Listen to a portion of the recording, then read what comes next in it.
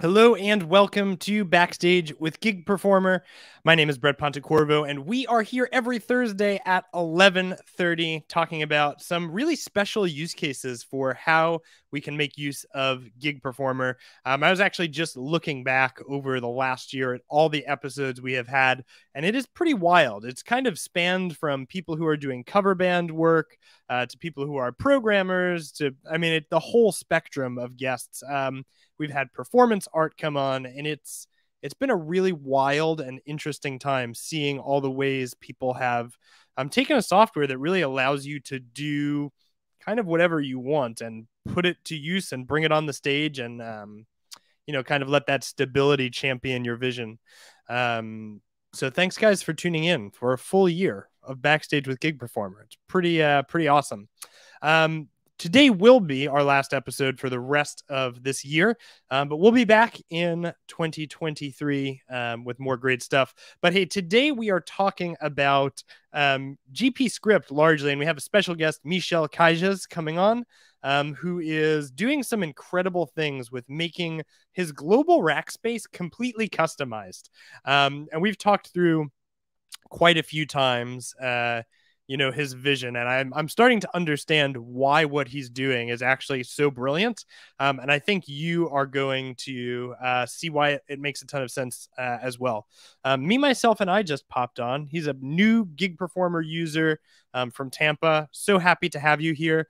Hey, don't get freaked out by GP Script, because you actually don't have to use this at all. So if you're a new user, which you said you are, make sure you check out some of the foundational series, because this is definitely a highly specialized use case. And we have whole groups of series, as well as a brand new article on our blog, just for beginners to get started and to feel really comfortable with the software. So I guess that's the one disclaimer as we begin to look through Michel's set here. Gig Performer is fully functional without any scripting at all. However, if you want to make something that is a little bit outside of Gig Performer's standard functionality, you can do it. And also, if you want to make something that's a lot outside of its standard functionality, you can also do that. And that's actually what we're going to be checking out today. So if you've used GP Script before, can you go ahead and let us know in the comments how much you're using it and, maybe a use case. Dave, who is here almost every week, thanks, Dave, has dabbled with GP Script and loves the flexibility it opens up. Yeah, it does make things possible, especially, if you just need a little simple tweak here and there. It's really, really great to have that ability. So we're going to keep monitoring those comments, but I want to bring Michel in to talk about his life and what he does and how we've ended up here. So welcome to the backstage stream, Michel. Thanks for being with us. Thank you very much. And hello, everybody. Yeah. So we're going to talk about your Rackspace that you're building, but for those of us who don't know you, maybe we're not in the forums and kind of haven't seen what you're doing. Who are you? What do you do during the day? Like, give us a little introduction. Who is Michel? Yes, I'm Michel Keijzers, living in the Netherlands, playing in bands for about 30 years now, always non-professional, so just for hobby. Mm-hmm. As profession, I'm a software engineer, so I like coding and designing things. Yeah. And that's why I got here. I used Corrig for about 26 of those years. Mm-hmm. Starting with the X5 and ended with Kronos, which I used for about 10 years. But since I have no doubt, or I have some doubts about Corig's future, I decided to try VSTs, which I never did before. Mm-hmm. Mm-hmm. So VST was new, and the VST host I never heard of until 3 or 4 months ago. Mm-hmm. So that's how I came up, I found the Gig Performer. Yeah. Did you grow up playing in bands? Was that like just your whole life? You've always been playing music? Well, when I was like 12 years, I think, or 10, I got an organ, electric organ, that was very popular in that time period. Okay. I did that a few years. Then I did 5 years, barely nothing. Mm-hmm. And then when I was 19, I think, or 18, I found some guy, and we started a band with 2, and then soon we had a complete band. And since then, I I always stayed in bands. Or, yeah, it's fascinating to me. There's such a connection between people who started with an organ and then people who continued on to be keyboard players rather than just piano players. It's a theme that's been coming up with people who are performing in bands. So the organ that you got, is it something that people on the stream would know? Which electric organ was it that you were playing? To be honest, my first one, I think it was a Gem, but it's very unknown brand. Yeah. And afterwards, it was a Farfisa. That's probably more known to people. Yes. Very, very cool. Okay. Wow, I love that little tidbit. So you've been on Korgs, and when you started to be concerned about the future of the Kronos, you took to VST land. Did you start with Gig Performer, or was there anything that you kind of passed through first? To be honest, I think I downloaded Canterbal or something. I think Canterbal. Yeah. But actually, I only used it a few hours. It didn't work so well. So then I thought, what's more there?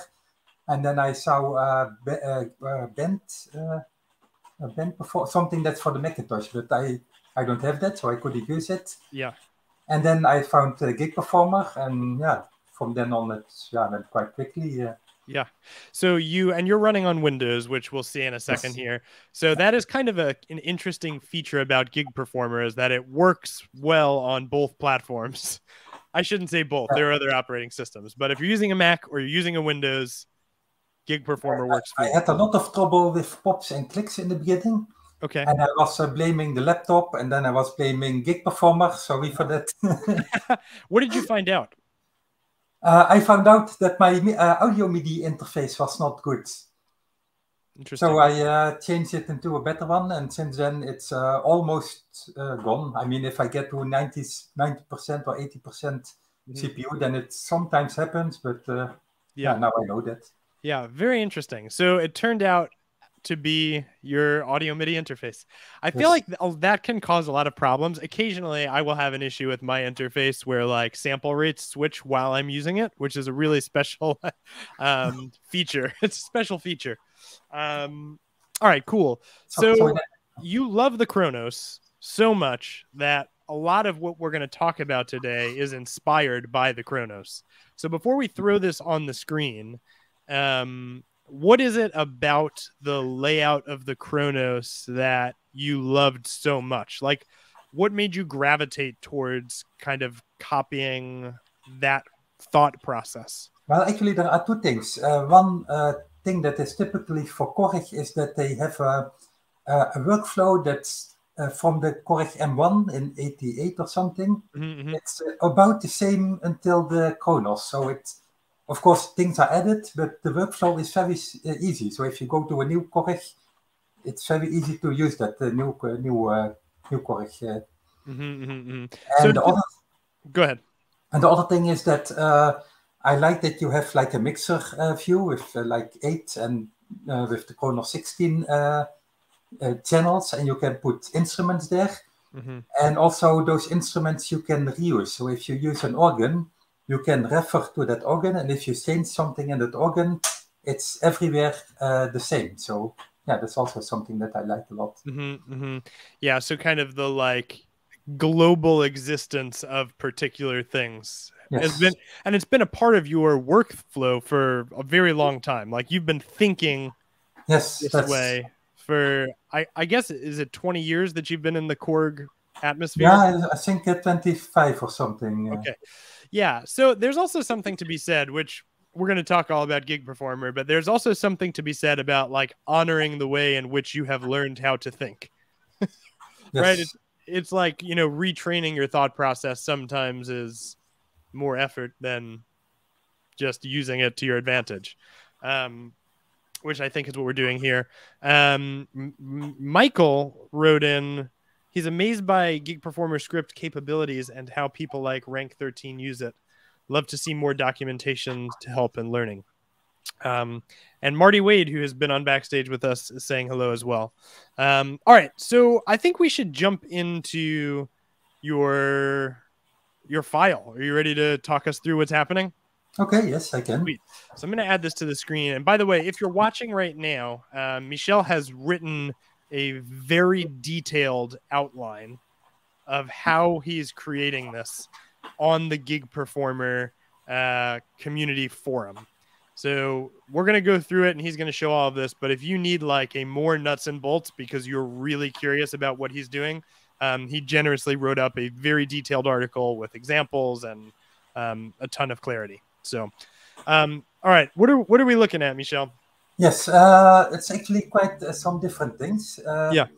This is the local Rackspace, which is completely empty, and my intention is to only put there things which are really local for a song. So, and I don't consider a Hammond specific for one song because I use it in many. So I used the Hammond in the global Rackspace. I'll come back later to that. I'm using a MIDI foot controller which has 2 pedals and a lot of switches, but the pedals I like to see here, so I put them here as a widget. Then I like to see the current time, because normally on my laptop I use a full screen and then I don't see the time. So here it's the current time and also the time from the song that we are playing. So whenever I change the song, I can do that right now. If I go to the next song, then you can see, it doesn't work now. It should work, but it's broken, I guess. Sorry for that. Yeah. It start counting. Now it starts counting again. So this is helpful in rehearsal for you as well, right? Because you can kind of be like, oh, this song took 4 minutes. Because we play covers not always in the original song layout. Sometimes we add something or we play it faster or slower. And then we know at the end, like we spent so much time on the song. Yes. Yeah, which is just a good rehearsal tool. It's just information you should have. And so having something in there, which as it turns out, getting this to show up is actually a pretty simple script. Yes? This is just a few lines of code. Okay, cool. Keep talking us through. I didn't mean to cut you off. Yes, this one is for the speed of the rotor of the Hammond. I can change it with the MIDI foot controller. So whenever I click that, it will flip. Yep. Then these are some buttons.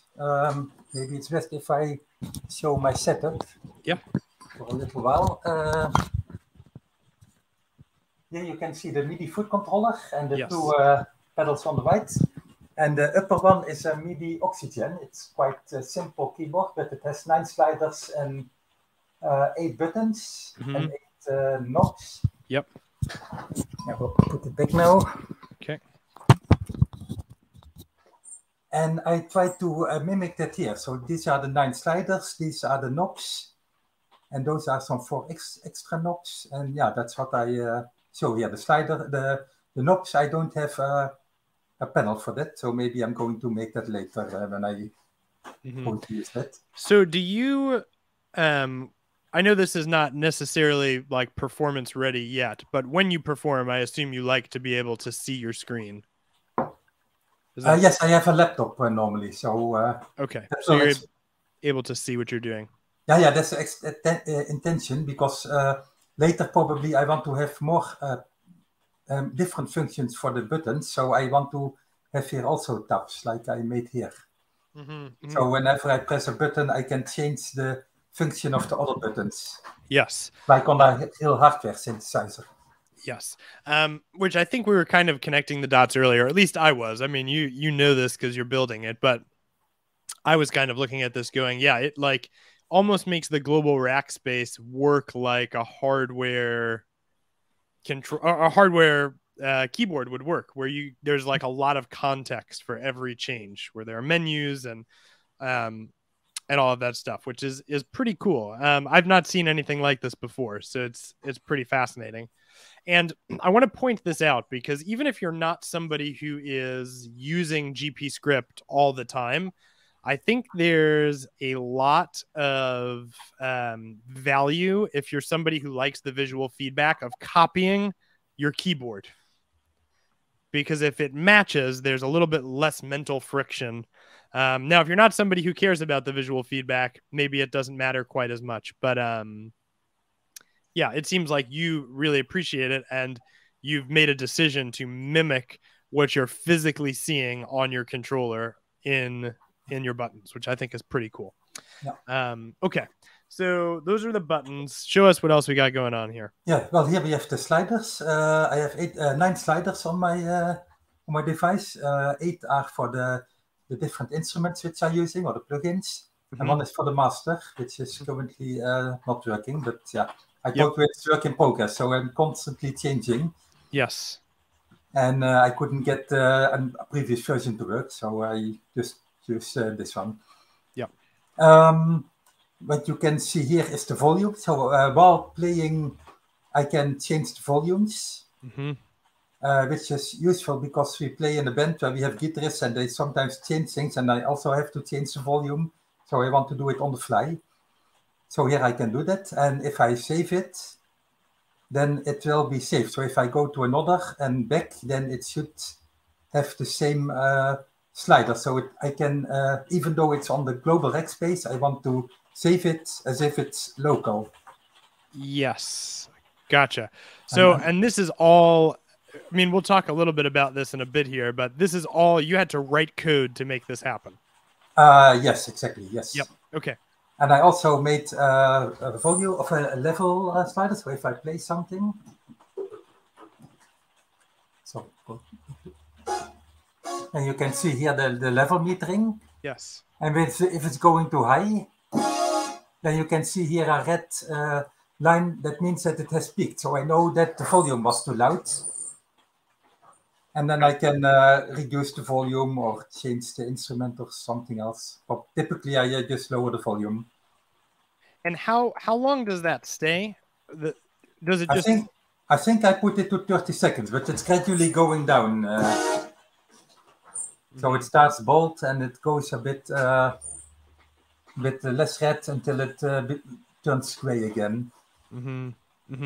Yeah. So these things. Or, I mean, what's kind of cool about what's happening here is like, this has a lot to do just with what you want to see as the performer. Yes, because in the rehearsal room, I change volumes to balance with the guitarists.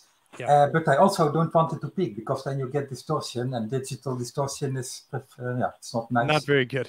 Yes. Not very good. So now I can immediately say, hey, I got a peak. Yes. Yeah, absolutely. Okay, amazing. What else on the front panel have we missed so far, if anything? I think, well, I can change the panel. So this is for the first 8 channels and the game and the master. I have a button on my keyboard which I can press. Now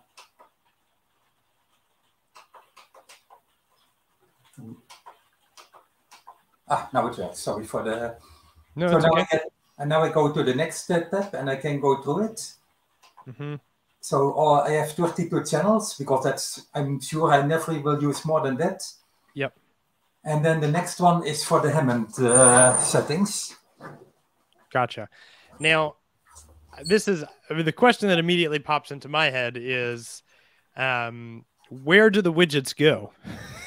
Yes. I can show that if I go to edit and go to wiring, then global Rackspace and then edit, then you can see here all the widgets which I have. And I can move some of them, and then you can, if I move the Hammond sliders, it's a bit tricky, but then you can see that the other sliders are behind it. Yes. Okay. And you can imagine, like, now it's a mess here because I did this. Yeah. When I recompile the script, then everything goes back to where it used to go, and then you can see the correct sliders again, or the correct widgets. I love it. So I guess I'm assuming when you first started, you didn't know that you needed that. And at some point you realized that you needed that and you had to then write the code for it. Yes, the first time I moved the sliders and I got fed up with it because it's, there came more sliders and the level meter. So I've got like now 100 widgets or more. Yeah. So then I thought I need to write something that that automatically puts them here. And also if I want, for example, later some pane here, then these have to slide to the right. And now I only have to change a few values and everything will be automatically formatable. Yes. Yeah. You know, and the cool thing too with all of this is like, as you're building something, you're also discovering what you're building. It's sort of like you're creating something and you have some idea of what it is, but it's like you're also discovering what you're creating. I don't have a plan like this is what I want in the end, because probably it will forever changing. Yes. Yeah. Which I think sometimes stops people from starting.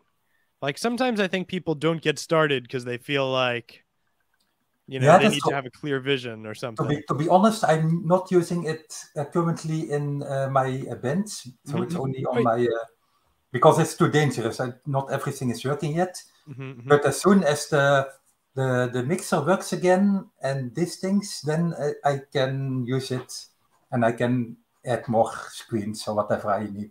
Yes, yeah, which is amazing. Okay, so I think we've got a decent idea of what's going on this first level. Can you, so are your piano and organ sounds working right now? Yeah, but only if I do a little bit extra. So okay. So if I let's go to this song. It doesn't update the sliders now. It should, but it doesn't. I see. Okay. Now you can hear the Hammond. Yep. And also you can see that the level is not working. Somehow for channel 1 it doesn't work. I don't know exactly why. Okay. And so when you switch to a Hammond sound, is it by default that the drawbars appear, or you only want the drawbars in certain situations? In principle, it should do that, but I'm doubting now, because maybe I'm going to make something that I can even define my own start screen, so I can select. I want for this song to see the drawbars, and for that song I want to start with the faders. Yeah, awesome. But I want to make that if there is no organ in that song, that it will not show this pane at all of this tab. Yeah.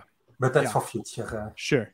And then you were saying you kind of have, not fully functional yet, but the beginning of a settings panel right below this. Is that true? Yes. So what is the settings panel, and what's the plan for how you're going to make use of this?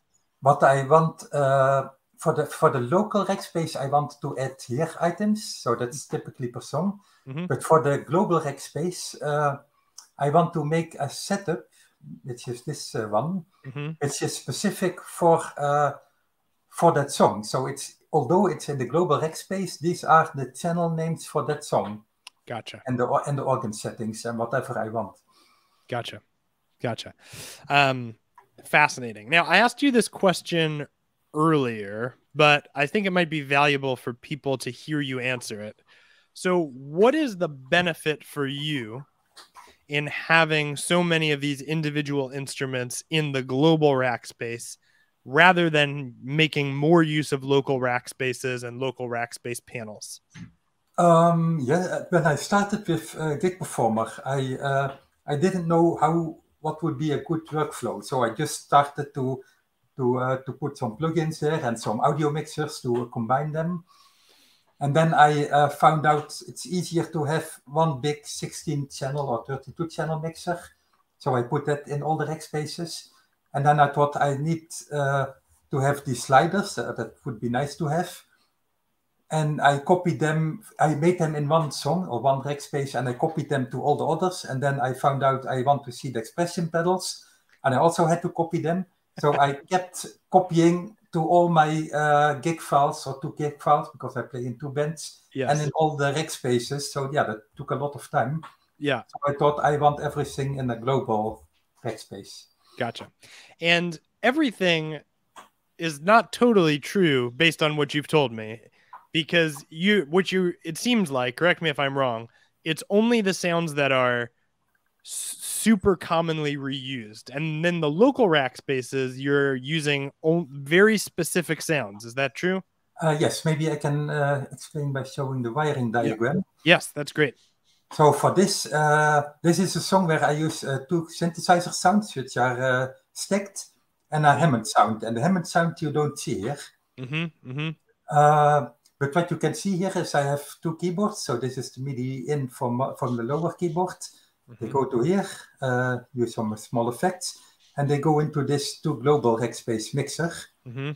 If I go to the global Rackspace, I want to do as much as possible there.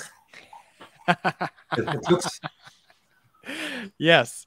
Yeah, it looks a bit like a spider web, but it's simpler than you might think. So here the two instruments, the synthesizer sounds come in 6 and 7. They go to here, which is audio mixer channel. And this mixer channel is coupled to the widgets, which I showed, which I showed here. So these are mapped. Gotcha. But only for those channels which are currently active. Right. So if I go back to the global Rackspace again, so this is the main volume mixer. Then I have another volume mixer, because when I have, I don't know if it works now, I have an expression pedal which I do with my MIDI keyboard. Oh, yep, there it is. Yes, and I actually only 2 should change, but I program now 4 to be changed. Gotcha. So with one pedal, I can change all of them. Gotcha. And assuming, based on the way that you've set this up, this is not typical MIDI mapping. Like, you've assigned that in GP script somewhere. Yes, because depending on which tab I'm in, I need to change different audio mixer channels. Right, right. Yeah. So I make the connection inside GP script. Gotcha. Perfect. Okay, what else are we seeing here? Now, this entire thing is for 8 possible effect channels which I can use. Okay. And these things are for the ascent effects, but it's not, it not quite working yet. It's just all the same. It's just copied 8 times. And then, is this for your send effects? Yes, exactly. Yes. Gotcha. And everything is copied exactly each time, which there's a shortcut for this. I think if you hold shift and right click, there's a copy with inputs.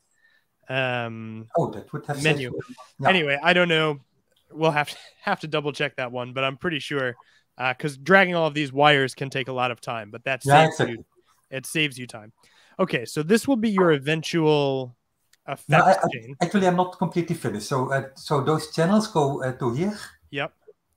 Sorry, to here. Am I right? Yes, to here, and then they come back at the local Rackspace again. And here you can see that I now use this local effect for that effect, that scent effect. So I can locally define which effect should be active or not. So the workflow is going through the global Rackspace, but I can still, per song, I can define 8 effects which I want to use. Yes. Then I also have these things which are for the peaking, for checking if a peak has been reached.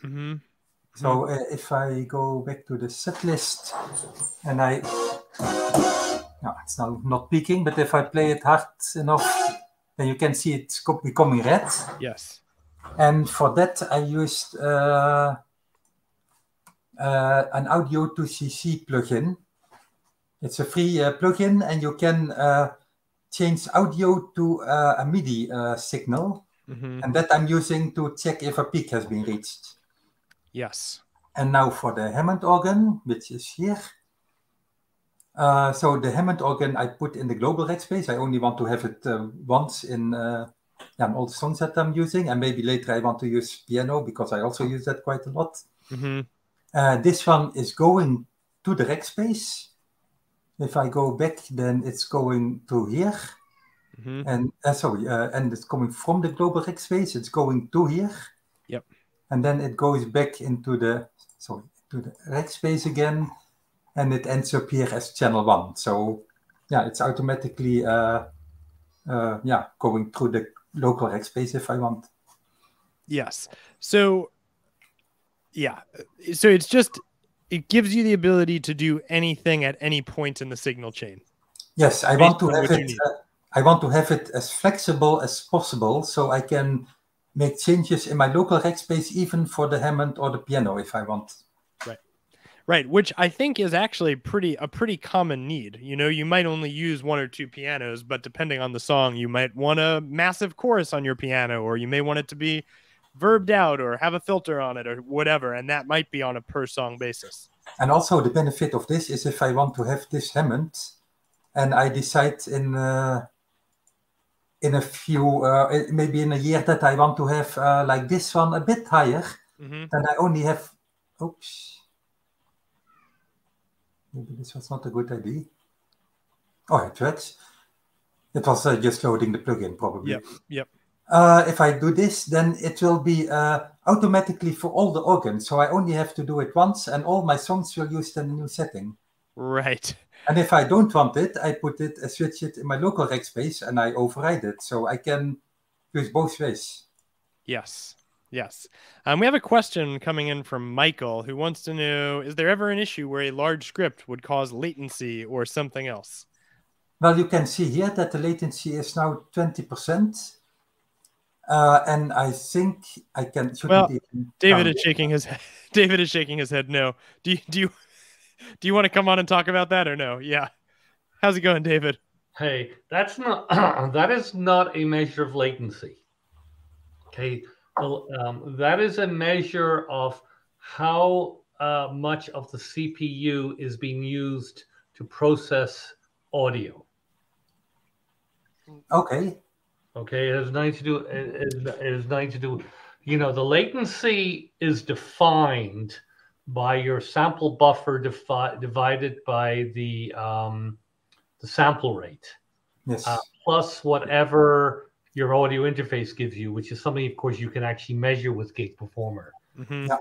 So I just want to clear that up. That's just a measure of how much your CPU is being used for the audio processing. In that case, I think it's really used quite less, because the most things I do is like setting up things, and the only thing I do live won't affect latency at all. Yeah. Yes, only the peaking distance might be a bit, because I every time check it, but. No, it still won't affect latency, because the GP script is running on a separate thread with its own scheduler. And the audio, as long as you don't do anything, there's very little you can do to actually hold up audio processing. Audio processing will still go at high priority. So, for example, if what you could do where you could impact delays, if you had something in a GP script to send out a MIDI event and you got very busy doing something, you could delay sending out a MIDI event. But, you know, that's any real-time system. It's like, don't do that. Right.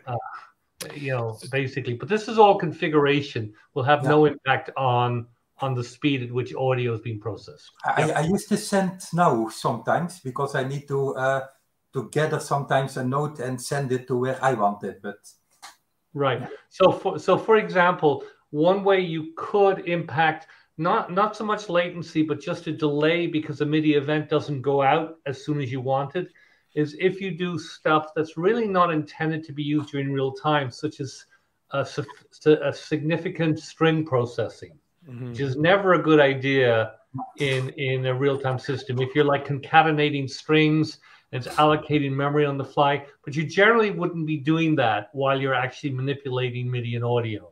Exactly. I use string manipulation, but I only use it to switch between songs. Right. That's not going to have any effect. Yes. So also what you told me, that when I change songs, I have a little bit glitch, and that's because of my file I/O, which of course costs time. File I/O is even worse than string I/O. So yeah, right. Yeah. I mean, all bets are off when you start doing things like that. It might make sense in a future version of Gig Performer, and we'll talk about this some other time, to have an in-RAM file thing where stuff can be stored and recovered without actually going to your hard drive or your SSD. So we can talk about that in the future. There's always something new to do. Yes. Thanks, David. While you're here, just something you said to me that really made everything click, and you can correct me if I'm wrong. is that GP script accesses everything so directly, like the closest way possible, that the things that it's able to do feel instant because there's no gap between the script and the item itself. Did I hear that correctly? Well, kind of. So one of the things when we decided to do GP script, which is something I wanted to do, and I you know, there's other hosts out there do have scripting languages. Like I think Mainstage has some version of JavaScript. You know, gag me with a spoon, but that's JavaScript. But there are things out there that use Lua and other languages that are related to C, and even Python. Some things use. The trouble with those systems is you've got to do this extra level of binding to connect something with a string name to something in your system, and it gets very messy. The idea behind GP script, and some of it comes from my own background in language design, which is what I used to do for a living, is I wanted to make this easy for you when you declare something like I've got a widget. It's not going to let you perform operations that don't make sense for widgets. Right. And because of that, the way it's done, when you declare the widget or a plugin, the runtime system will tie that directly to the underlying object before you start doing anything. So when you basically do a call to, for example, set the widget value to like 0.5, you know, that message, if you will, is going directly to the widget. There's very little in between. So you know, to make it be as efficient as possible. Yeah, that was super helpful for me. I appreciate you sharing that, David, and thanks for popping in. I also want to say that I also try to keep the widget in place as in between the actual MIDI and the controller, because that's the official way to do it. Well, that's a key. Yeah, I mean that's one of the key things. I think new people coming on board who have a lot of experience with MIDI and with other platforms that don't really have this concept, and they tie MIDI directly to plugins. The whole idea of having that widget in between, apart from the fact that you can do all sorts of scaling and grouping and everything, is that you're basically independent of MIDI. So you know, even if your plugin doesn't support MIDI learn, you can just map widgets using host automation, which is the modern way to do it.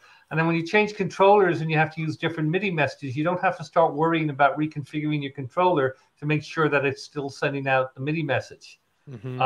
This comes from experience touring. I was in Japan. I was supposed to, on tour with one of my bands. I was supposed to get certain keyboards. Well, guess what? They gave me 3 completely different keyboards than I was expecting. And basically what I do, I don't want to learn how to program those things like at a sound check just before we go on stage. But basically factory reset and learn whatever the thing sends out. And then just use those. And because you're using widgets in between, you do not have to worry that it might be sending different MIDI messages to your plugins. You just don't have to worry about that. Yes, the only exception is the sustain pedal 64. And the reason for that is, believe it or not, there are quite a few plugins out there that do not support a sustain as a host automation parameter, which is very annoying. I found the problem that for the Hammond, for example, it uses 64 by default, and I don't want that. So I'm intending to use another CC, sending by my foot pedal and convert that to a sustain. Well, you can remap it. Well, a lot of Hammonds don't even support sustain because you're not supposed to be able to sustain Hammond. And of course, it's a sustain for changing the rotor speed. Oh, well, that's completely different. Again, but by the way, just as an aside, while we're at it, one of the things somebody in the user, one of our users, wrote a scriptlet to support sustain for Hammond organs that don't actually support sustain. So you could do some really cute stuff if you want your organ to sustain. All right, sorry to interrupt. Nope. Thanks for coming on, David. Appreciate it. So I think the moral of the story is that GP script is not affecting or causing any extra latency. It works. It's very snappy and it feels quick.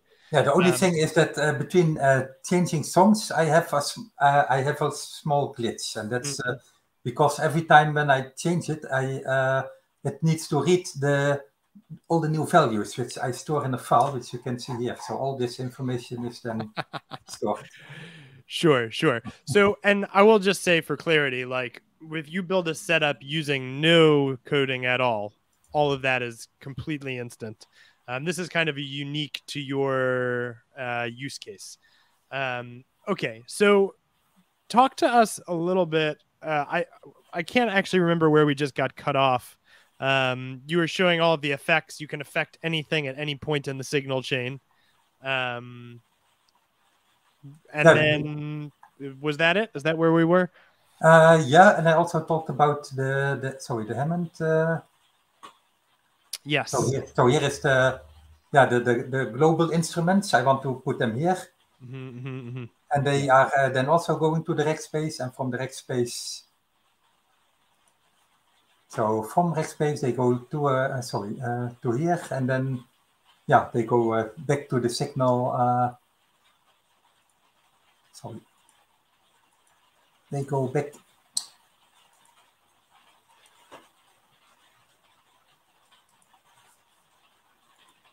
Something I do wrong. What are you looking for? Yeah, for this. Then everything goes here, and then it goes to the signal chain again. Yep. So I'm quite flexible to use effects or instruments wherever I want. I can put them here. I can put them locally. Yes. So something you're doing a lot of is showing and hiding widgets. Yes. And a foundational concept of GP script is this thought process of a callback, which is when this thing happens, do this thing. Yes, exactly. Right? So the actual parameter for showing and hiding widgets is really not that complicated.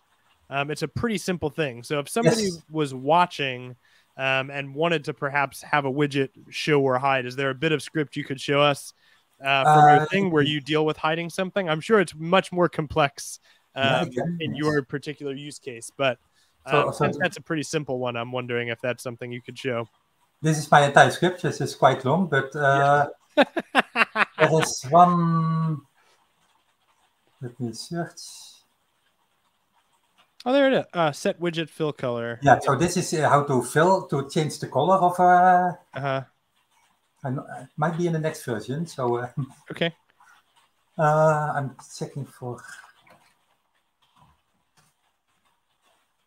Yeah, this is a function which I wrote myself. Gotcha. And I have this template where I put all the generic things, and I have a show widgets. And I can put here an array of elements, so I can say make all the sliders invisible. So I pass the array, and then this method, set widget height on presentation, that you can use for hiding or showing widget. Yep. So it's really like, I mean, it's not plain English, but it kind of is plain English. Like there's no weird wording in there. Set widget height on presentation does what you think it's going to do. Yeah, and this is a bit cryptic, but normally you write here just the name of the widget. Yep. And then with this, you can you can put true or false, actually. Yes. I pass it, but if you use set widget height on presentation, slider, comma, true, then it will be hidden because it's hiding by default. Yes. So it's something that can really be done by anybody who can read a manual. I mean, there is documentation and it's designed to be in plain English. So if you can, do some problem solving, it's really quite accessible and it's scalable too. I'm going to pull you in, David. So if you want to make something possible, and we also have great support on the forum as well. Welcome, David. Yeah, I just wanted to make another comment there. Yeah. Another piece of why GP script which, by the way, should not be called script because it actually is a compiled language, but that's a different conversation. I come from the Pascal world, not the C world, even though I've done a lot of in both. And I really wanted this to be accessible by people who aren't deeply experienced. Yes. So, for example, if you use any of these other languages, and anybody here who is a programmer will know this, if you want to use something like Python or JavaScript for callbacks, you've got to go to a lot of work to basically write your function call and add in all this stuff, basically say this is something that's going to be called back. And then the callback looks just like another function. So it's like you look at a piece of code, well, wait a minute, do I call that or does the system call that?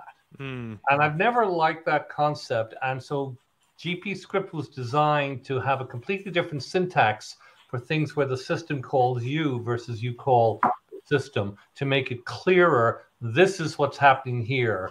We're calling you, you're not calling us. So that's why they don't just look like functions, which is what most other languages do. Yes. Yep. Yeah, I appreciate that, David. Thank you. Okay. So, Michel, you opened the documentation, which can be done right from inside Gig Performer, right? Yes, exactly. Yes, there are 2 pages. One is about the language and one is about the functions. So the functions I only check for reference, and the other one, you have to read once to know what's possible. Yes. Yes. And I have no coding experience at all. And in the gig file that I use every day for teaching piano lessons online, I use a decent amount of scripting because I want, things to work a particular way. And I was able to do it. David did help me a little bit, but largely just by reading what's available. There's, you have to read a little bit, but as you're showing there, I mean, it's there, it's available for you. Yeah, it's just searching for the functions. In the beginning, there's a list of where they are grouped, so it's quite easy to know what is available and what is not. Yep. And a lot is available because my entire script I could write using all these functions here. The script that you wrote is quite robust. How many lines of code have you ended up with so far to create this? I think I have like 2,300 lines. Okay. And actually, I should also add this because these are the simple additional functions. So like 2,400. Yeah, I love it. And I think 700 of them are for rearranging the widgets because that's only one line to map a widget, but I used a quite smart way where I group all the widgets so I can, you can see here some constant. So if I change one constant, it can rearrange a complete pane. Yes, absolutely. For those of you who are watching right now, if you have any questions for Michel about what he's doing, go ahead and throw that in the chat because Michel's an expert. I mean, he's really writing something quite tremendous here. So any questions, pop them in. Go ahead, Michel. I have to say that there are a few people who are much more experienced, like Renk and some others. So but in the beginning, I really have a lot of questions, and they really answered very fast and even with examples. So I learned a lot of them from them.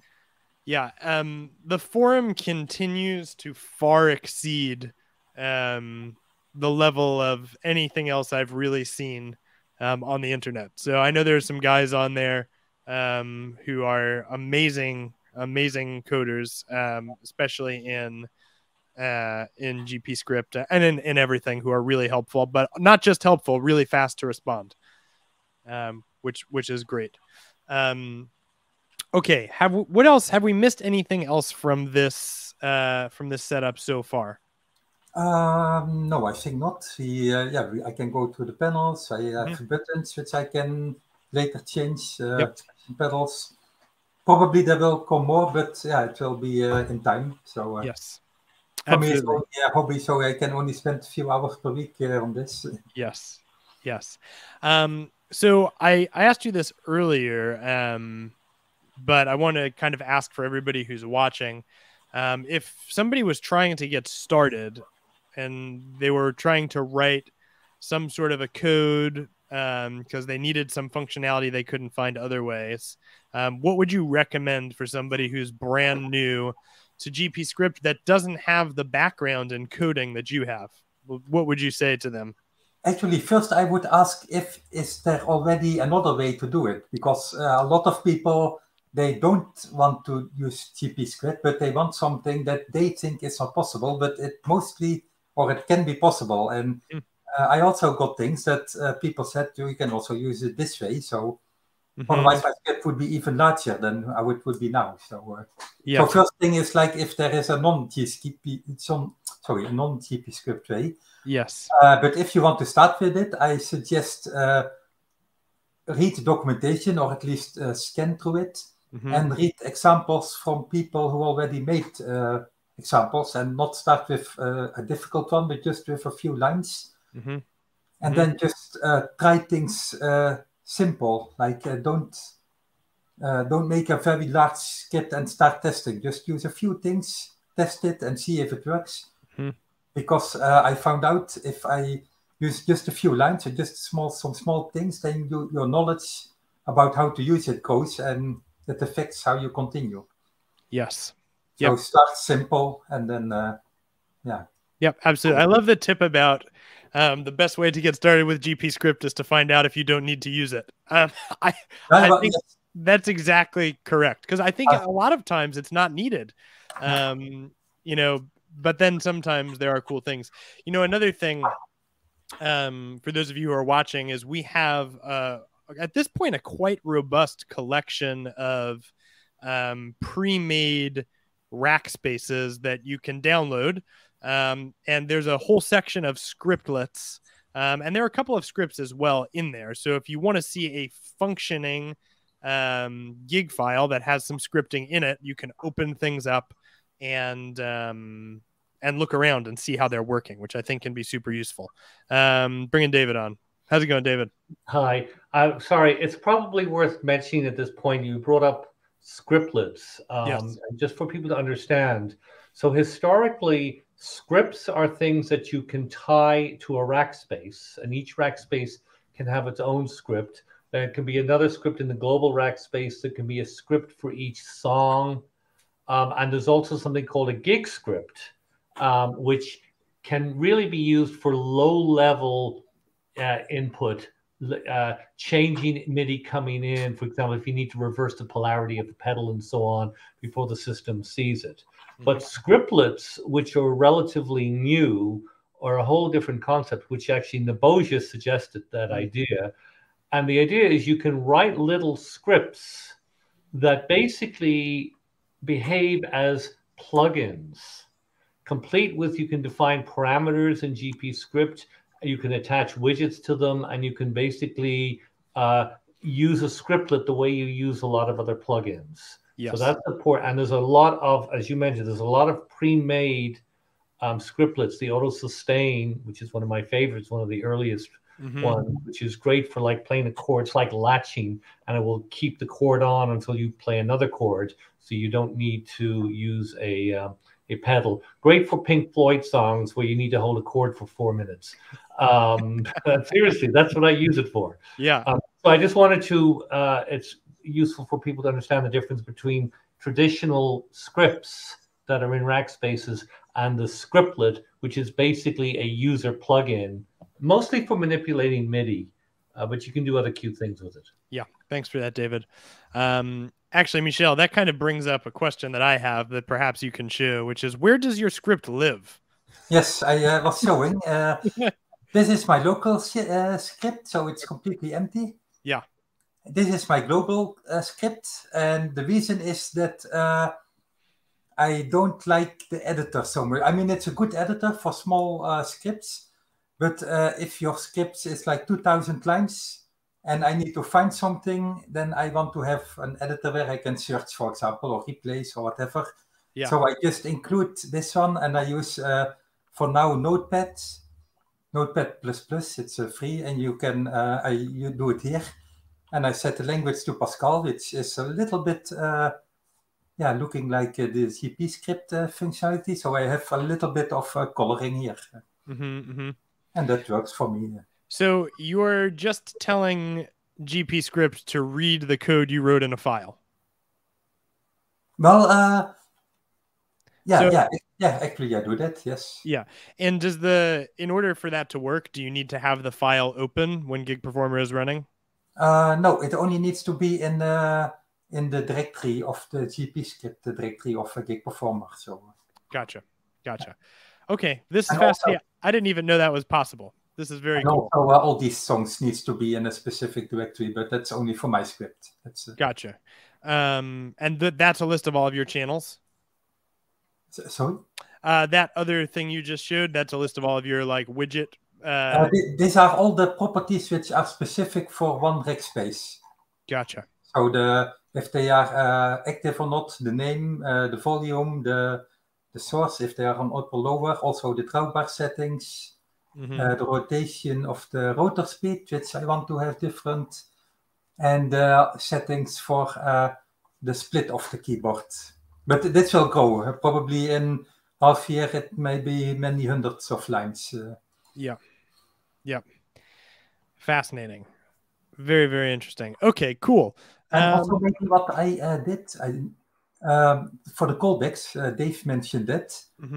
So these are the buttons, and I give them very generic names. And here I connect them to specific functionality. So button 8 is now checking the peak, if a peak has been reached.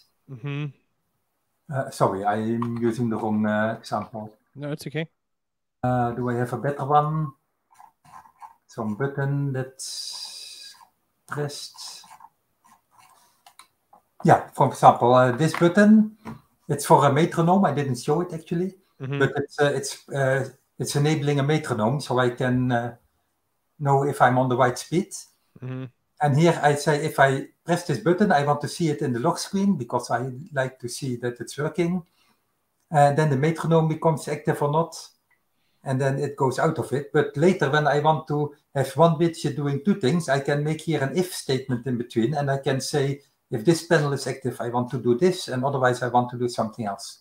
Yeah. So it's quite flexible. Yeah, and once you sort of have the ability to say if this, then that, things that the whole world opens up, right? Yes. Which is, I assume, what's happening with all of your buttons here, where if you click something, a bunch of other things happen, and then depending on what's selected, different things have different. Not right now, but for example, there is one button, the next pane button. I go to the next one, so here I can say change the tabs and make the sliders different, and also when the slider is changed, depending on which tab is active, it also needs to do different things. Yes. Yep. And then I map it to a MIDI or to a plugin or whatever I want for some functionality, and then that's it. Yeah. Fascinating. Oh, this is awesome. Have we missed anything, or have we covered it all? I want to make sure people get the fullest insight possible. Yeah, I see. It's always changing. So in 3 months, it will look different than now, probably. I have the intention to occasionally upload it, but I'm not going to do it all the time. So once every few months, then I probably will upload it for others if they are interested. Also, not to start a completely new topic at the very end of our time, but anybody who is using Korg Kronos, you also wrote a program that's available for download. Can you tell us what that does? And the link is in the description. What was the purpose of that program that you wrote?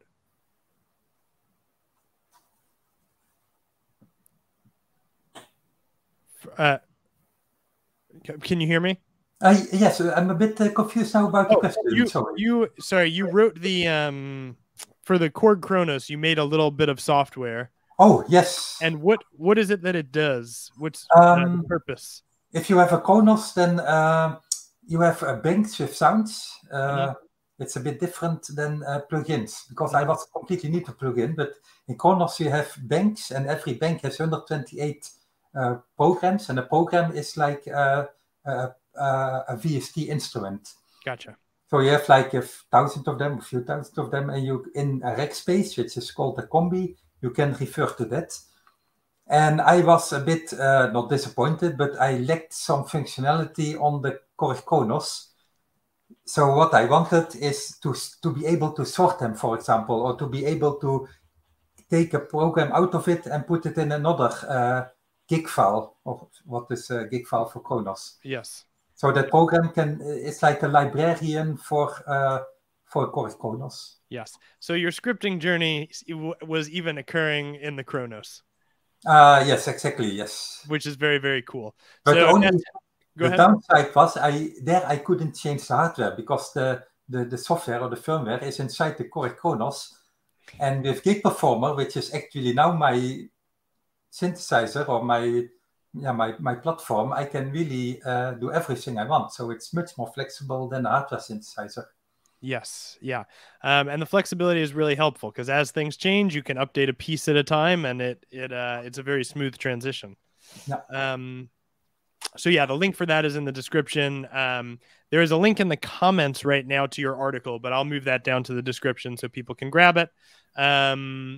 Michel, thank you so much for being with us. I really appreciate your time. Everybody who's watching, thank you guys for being here. We will be back on January 7th.